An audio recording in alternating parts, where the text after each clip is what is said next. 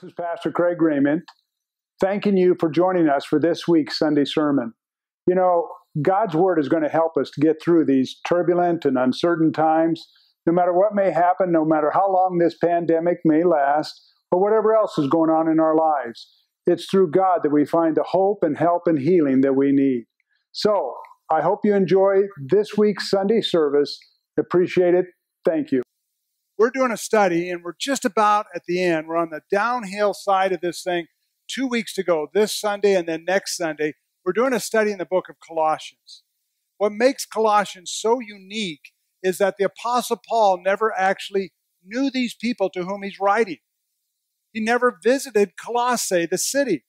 He's heard about them. He's heard about this new church that got started. And now, through a mutual friend, he's going to write to them and encourage them and talk about how to live out our faith in Jesus Christ. It's an uplifting letter. It's an exciting and relevant letter to our day today, even though it was written 2,000 years ago. Imagine that. Well, as we come down the home stretch, Paul's going to list several of his friends that he had in his own gospel community, the support friends that he had in his life. And together, we're going to see the importance of being a part of a community. I call it a gospel community because that's where our faith is centered, in the gospel of Jesus Christ. That's what unites us, that we have a common faith in a risen Lord. And so it's that good news of Jesus Christ that unites us, and we are called to be a body, to be connected, to be a part of a community. And let me just say that because of COVID, these last 7 months, and I get it, I know that we've had to shut things down, we're to shelter in place. Some of you watching me now online, I haven't seen you in 7 months, and I want you to know I love you, and I miss you, and I look forward to the time when we can all be together. I understand the realities of what we're facing. But still, God has called us to connect. That's how He's wired us. And something unhealthy occurs over time if we're not connected. Satan loves the lone sheep, that one that's out there all by himself. Depression is up in America. Suicide is up. Divorce is up. All kinds of tensions and problems when things aren't normal. And one of the things we need to do as much as possible is stay connected. And that's why we're going to emphasize, and we are going to be emphasizing, the importance of being in a small group. Maybe you're in a small group. Maybe you'd like to get back into a small group. It's been a long time maybe that you've been in a small group. But small groups is where we grow the best. Yes, we need large group assembly to worship God and praise Him and hear from God's Word. But we also need that interaction that can only happen in a small group, where we get to know each other, where we begin to pray for one another and encourage one another and support one another. There are people going through battles, physical battles, financial battles, personal battles. And you shouldn't have to do that alone. And so we need to be the church that God has called us to be. And one of the things we do is gather together in small groups. So we're going to be emphasizing that. And Paul's going to be listing kind of his support community that he went through during a difficult time in his life when he was in prison in Rome. As he closes the letter to Colossians, he lists name after name of those who have been there for him and who have supported him. And it leads us to the main point for today. And that main point is gospel community is based on friends worshiping and serving the Lord together. Now, we didn't start out as friends. We started out probably as strangers. We didn't know each other. But as we've come together and get to know each other and pour into each other's lives, we develop trust in one another and love for one another. We become bonded, as it were, a network of friends. That's the strength of a church. Not just showing up for Sunday morning, as important as that is. But we need to be connected in a vital way, and that's what friends do. That's why we need to be connected in small groups. And so we're going to see that to be a healthy gospel community, you can't be closed off in your friendships. Us four and no more. So sorry, we don't need more friends. No, we as a church always need to be open and accepting and inviting to anyone who comes into our doors. Amen, folks? We need to be a church that's always welcoming. That's the kind of church God wants us to be. And so we're a church not of closed friendships, but open friendships. Always willing to make a new friend. That's the spirit. That's the atmosphere that we need to have if we're going to be a healthy gospel community. Well, as I begin here, let me just say that the people we're going to read in Paul's list of names, they're all heroes of the faith. You need to understand the context of what we're reading. Paul is in prison in Rome. It's dangerous to be around Paul. Think of him as kind of radioactive. Anybody gets close to Paul, well, they could be targeted as well. Their lives could be in danger. They too could be arrested and put in the jail cell with Paul. So it was kind of dangerous. It's risky to be close to Paul, to be a friend of Paul. But it didn't stop his friends from being close to him. They didn't abandon him. And folks, that's the true definition of a loyal friend or true friend, and that is loyalty. Loyalty. Not a fair weather friend, but one who sticks with you through thick and thin. You have some friends like that? They're valuable.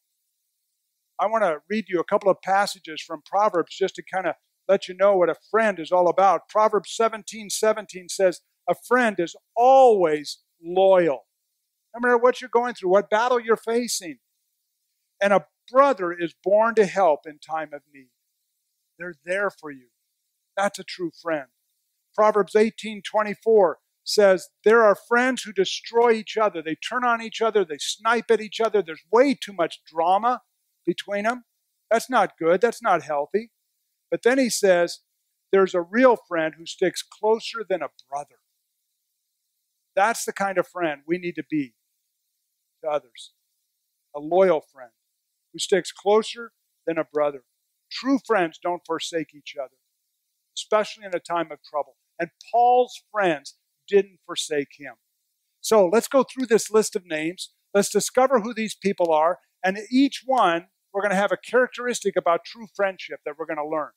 What does it mean to be a friend? Well, we're going to look at this. And this week and next week, and we'll close out the letter to the Colossians, we're going to look at several characteristics of being a true friend. So let's look at it together. Let's look at the first name that Paul lists here, and that's a man by the name of Tychicus. Kind of a strange name, Tychicus. Verse 7 and 8 of Colossians chapter 4, Paul writes, as to all my affairs, what's going on in my life, Tychicus, our beloved brother and faithful servant and fellow bondservant to the Lord, will bring you information. He'll tell you what's going on in my life. For I have sent him to you for this very purpose, that you may know about our circumstances and that he may encourage, strengthen your hearts, as far as giving you news about me, Paul writes. Tychicus, we don't know a lot about him, but Paul mentions him because he was the mailman. He was the one who delivered the letter from Paul in Rome all the way to Colossae. Paul also gave him another letter to deliver, and that was to the city of Ephesus, to the small church there. We know it as the book of Ephesians, the letter to the Ephesians. Tychicus was the delivery person. But what I want you to know is that this was no convenient, easy thing. It's not a matter of Tychicus getting on an airplane and zipping from Rome over to Colossae in Asia Minor and showing up. This was a journey of 1,000 or more miles. This was an arduous, difficult journey. And yet when Paul says, I need someone to deliver this letter to the Colossians, and here's also one for the Ephesians, Tychicus said, here, Paul, you can trust me, I'll do it. I'll carry it out. Wow.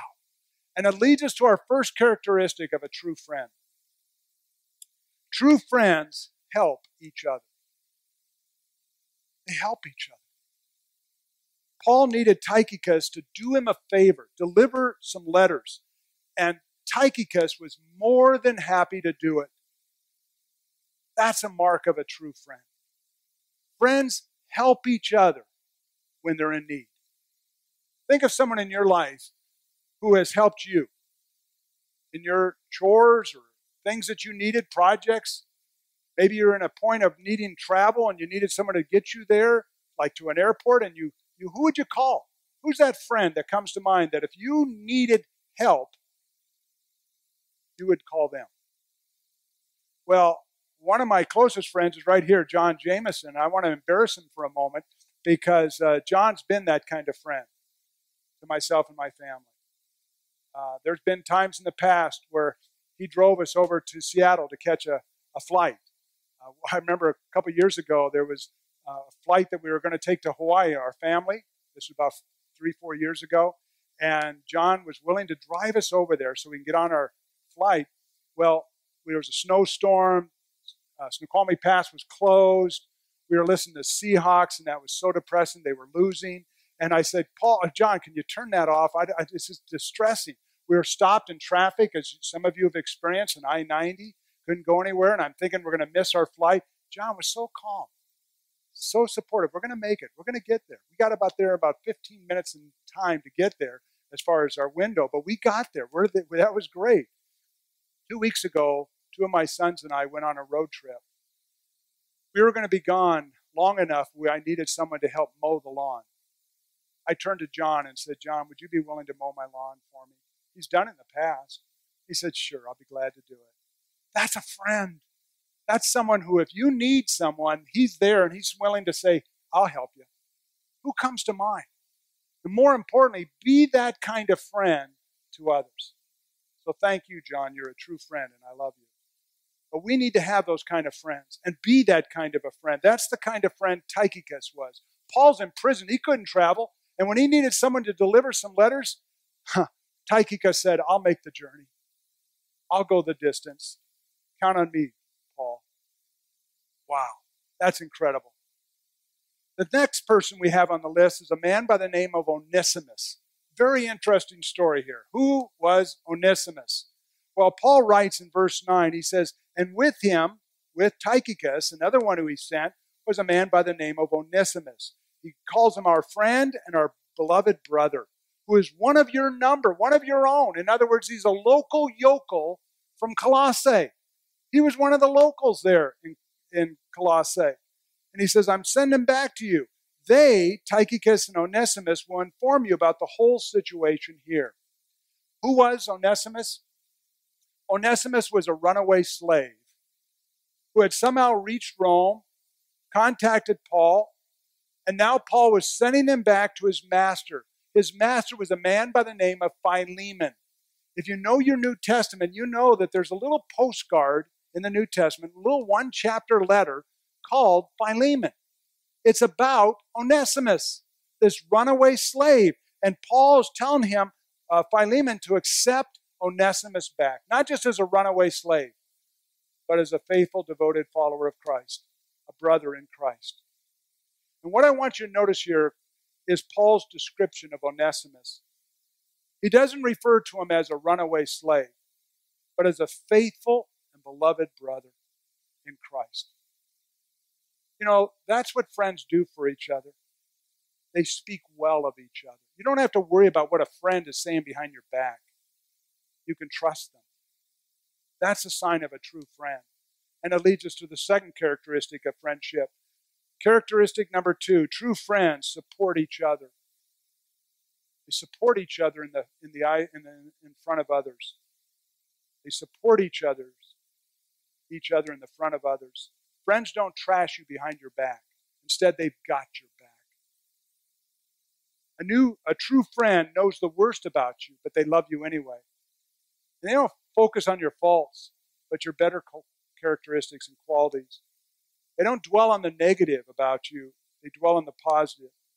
And yes, a true friend will be honest with you. If they need to speak to you and correct you, and share with you something you don't want to hear, they'll do it. Proverbs 27, verses 5 and 6. Proverbs 27, 5 and 6 talks about a true friend. It says, deceitful are the kisses of an enemy. They'll flatter you. But faithful are the wounds of a friend. A friend will say what you need to hear, not necessarily what you want to hear. So a friend will be honest with you. They just don't focus on your past, the mistakes of your past. They don't focus on the old you. They focus on the new you. They believe in you. And that's what Paul's doing here with Onesimus when he calls him a faithful and beloved brother in Christ. What we know from the book of Philemon is Onesimus stole from his master, Philemon. He ran away. And he journeyed somehow all the way to Rome, where he met Paul, who introduced him to Jesus.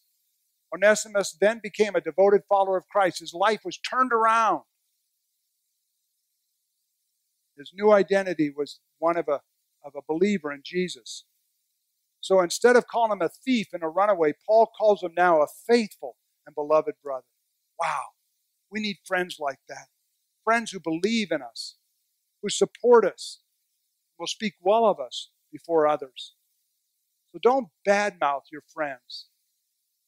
Don't criticize them and go after them in front of others. That's not a good sign. That's not a true friend. True friends support each other in front of others.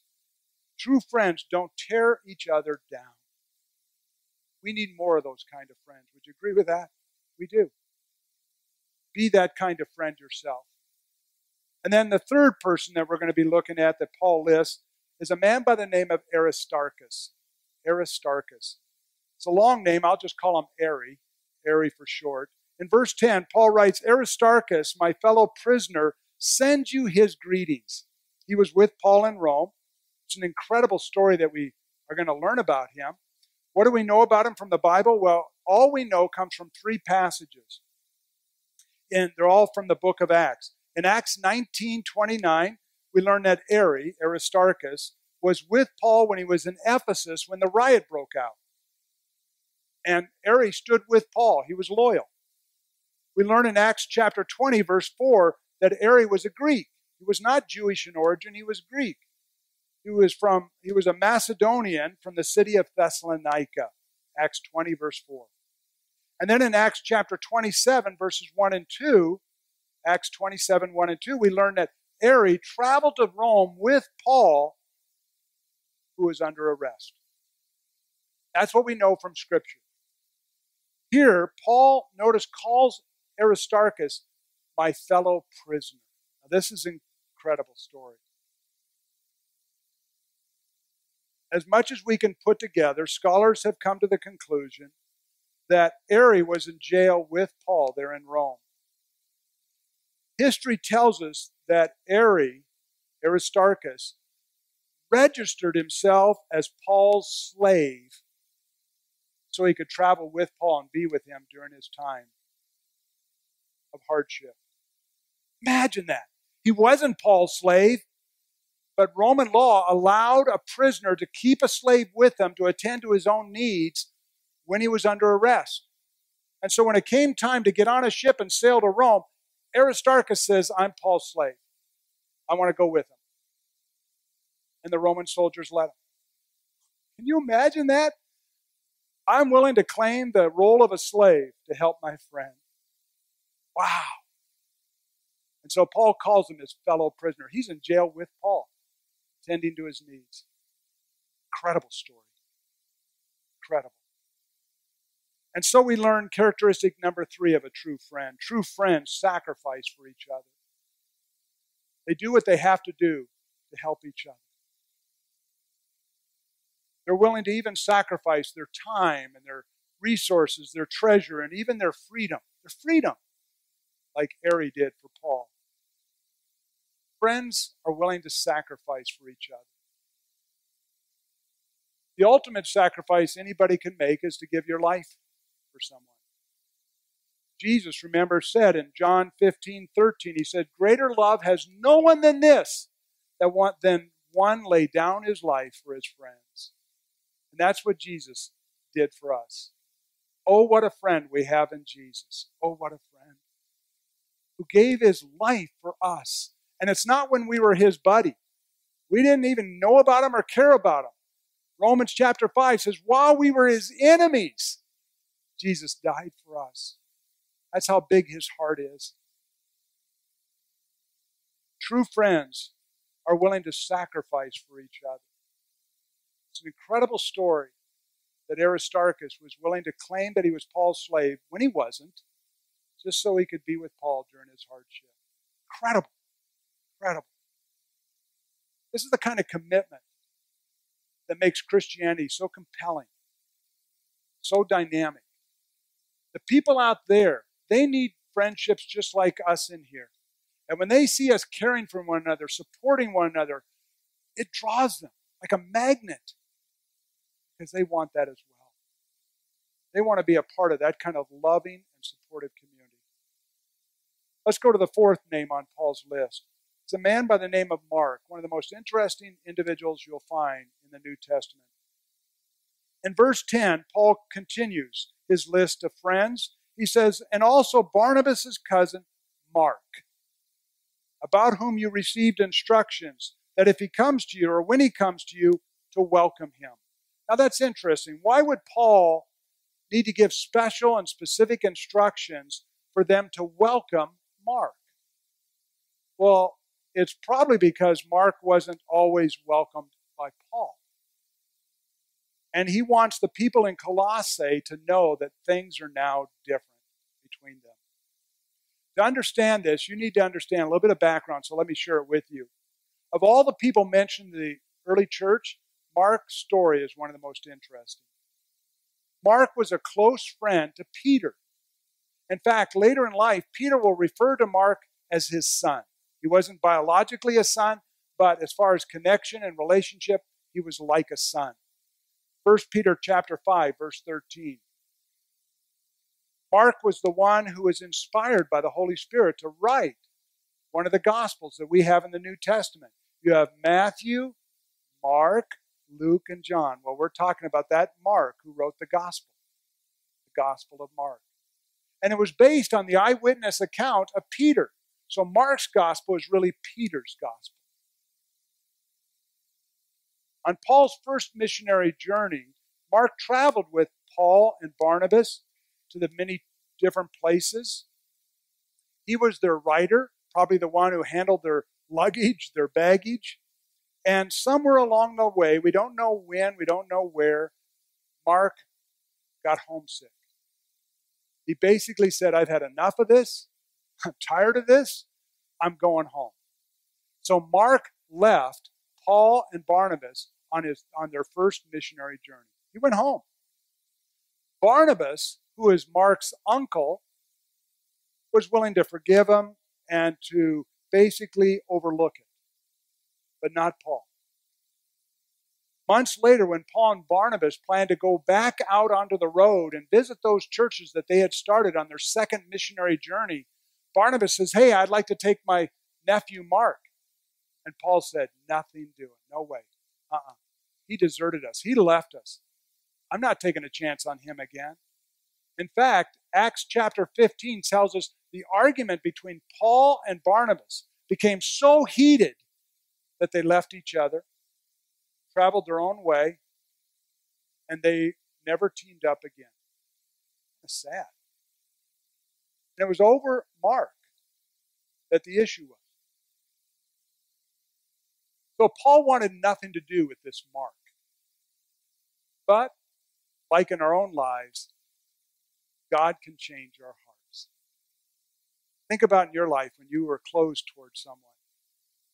God eventually softened your heart to forgive that person. That's what happened with Paul. We know, and we don't know exactly how it happened, when the reconciliation occurred. We just know that it did occur. Because at the end of Paul's life, when he was in prison in Rome for a second time, his last imprisonment, Mark was with him. And it refers to Mark as being invaluable, a valuable asset in his ministry. 2 Timothy 4:11, if you want to trace that story. 2 Timothy 4:11. Mark is there with Paul in his final stay in prison. So what happened? Well, we can only conclude that Paul forgave Mark and accepted him back into his circle of friends. He gave Mark a second chance, which is what friends do with each other. And it leads us to our fourth characteristic of a friend. A true friends forgive each other. They forgive. They don't continue to bear grudges against each other. Their heart remains open. Yes, sometimes we get hurt by our friends. Sometimes we want nothing more to do with those we feel betrayed us, hurt us by what they said or what they did. But God can bring healing, especially when your heart remains open to reconciliation. That's the kind of heart God wants us to have in our lives. So I want you to think about in your life, is there someone who has hurt you in the past that you need to forgive? You need to say, Lord, help me to forgive. Help me to bury this thing and get past this thing and not remain frozen to what happened in the past. Help me to have an open heart toward this person. Who is that person that God's putting on your heart right now? Ask Him. It's sometimes the hardest thing you can ever do is to forgive someone who's truly hurt you. But God forgave us, remember? In Christ Jesus, and He wants us to do the same toward each other. So one of the signs of a true friendship is, yes, we're going to hurt each other. Sometimes we're like porcupines on a cold winter night. We need each other to stay warm, but we keep prickling each other, offending each other. There's a point where we need to have those conversations that says, you know, what you said hurt me. I don't want that between us. You have that conversation, but you seek to reconcile. Your heart remains open. That's a sign of true friendship. It's a sign of Christ dwelling within you, that you have a forgiving heart. So God wants us to be bridge builders, not wall builders. Paul was, and we need to be the same toward those who have let us down in the past. And it's a good thing Paul forgave and reconciled with Mark, because legend has it that Mark went on later in his life down to Egypt, and he started a church in Alexandria that became one of the strongest churches in the ancient world. All started by Mark. So don't give up on people. Sometimes you have to be willing to give them a second chance, or a third chance, or maybe a fourth chance, whatever it takes, whatever it takes. It's a great story of reconciliation between Paul and Mark. And then the final name that we have here is a man by the name of Justus. Verse 11 says, and also Jesus, that's an interesting name, who is called Justus. These are the only fellow workers, Paul says, for the kingdom of God, who are from the circumcision, mean they're fellow Jews, and they, that is Mark and Justus, have proven to be an encouragement to me. Justus was one of the fellow or few Christians who were Jewish and helping Paul to reach Gentiles. What a great, noble statement to make about him. He was from Jewish descent, and yet he's out there sacrificing to share the gospel, those who are not of the same ethnicity, far from home. Other than this verse, we know nothing about Justus, except what Paul tells us, that Justus and Mark had proven to be an encouragement to Paul. And that leads us to our final characteristic of a true friend. True friends encourage each other. They support one another, but they encourage. They know how to lift up each other. A verse, if you're taking notes, you might want to write down is Ecclesiastes chapter 4, verses 9 and 10. Ecclesiastes 4, verses 9 and 10. It says, 2 are better than 1, because if one of them falls, the other can pick him up. That's what you need a friend for. Sometimes emotionally, we can go through down times. Think about the last time you were discouraged. Maybe you're discouraged now. It's easy to be discouraged. But a friend knows how to reach you, encourage you, and lift you up. And that's what Justus was, along with Mark, to the great apostle Paul. They were encouragers. And folks, that's why we need to connect, especially in small groups. Don't stay isolated. Who knows how long this pandemic is going on? We have an election in just under 3 weeks. We are so divided as a nation, and do not think that this election is going to heal our nation, whichever side wins. This division is only going to grow and get worse. Craziness is our world today. Craziness. And more than ever, we need to have a strong, caring group of friends.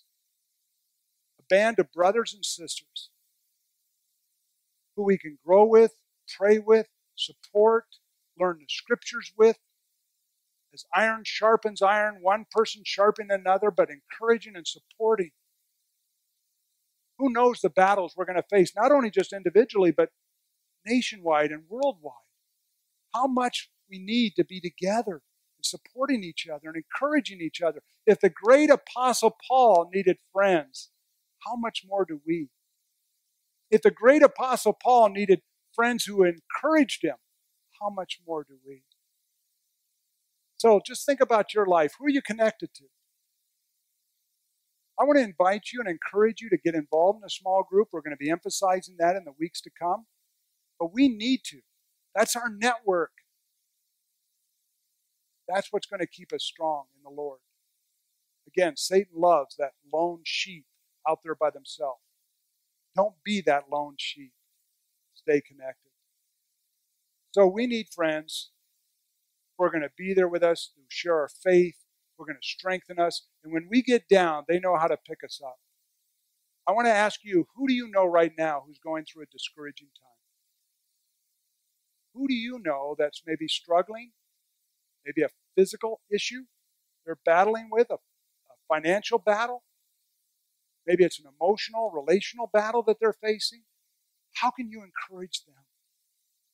Email them and just let them know that you're thinking of them and praying for them. Send them a note. You have no idea the encouragement that can bring. One thing friends do is they are there for you when you're in trouble. I remember when our oldest son Jason, had a car accident a long time ago, about 20 years ago. And he had to get rushed to the emergency room. And Chris and I, in a daze of shock, were there in that emergency room. For 9 days afterwards, he was in that hospital. But we found out our true friends because they came down. They said, "How are you doing?" You ever hear that one of your friends is in a hospital? You don't delay a moment. You get down there. You let them know, "I'm there for you. I love you and I'm here, and anything I can do. Back home, anything you need me to do." That's what friends do. That's what we need to do. So folks, let's be the gospel community that God has called us to be, especially in these crazy times. Who knows how long this pandemic is going to last? We can't stay isolated from each other. So let's connect. Let's encourage. Let's support one another. And let's be the church that God wants us to be. Amen? So think about in your life. Who do you need to reach out to and encourage? Your words have power to heal and to lift up. Let's take advantage of that. Reach out to each other. God bless you. Let's bow our heads in prayer. Father, we thank you that we can spend this time right now in your word, and we just pray that you would help us to reach out to those you've put in our lives, to be that true friend, to assist and encourage and support, and yes, when necessary, even forgive. But Father, I pray that you would just strengthen us to be the community of faith right here in this valley that we need to be. And it's all based on a network of friends who are willing to open up and accept new friends, never a closed group, always open, always inviting, always welcome. And I pray that we would be that kind of church. Thank you for our time here. And if anyone doesn't know you, haven't put their faith in you, I pray that they would right now, so that they could enter into the fellowship of Jesus. Oh, what a friend we have in him. Thank you, Father, for what you're going to do in Jesus' name.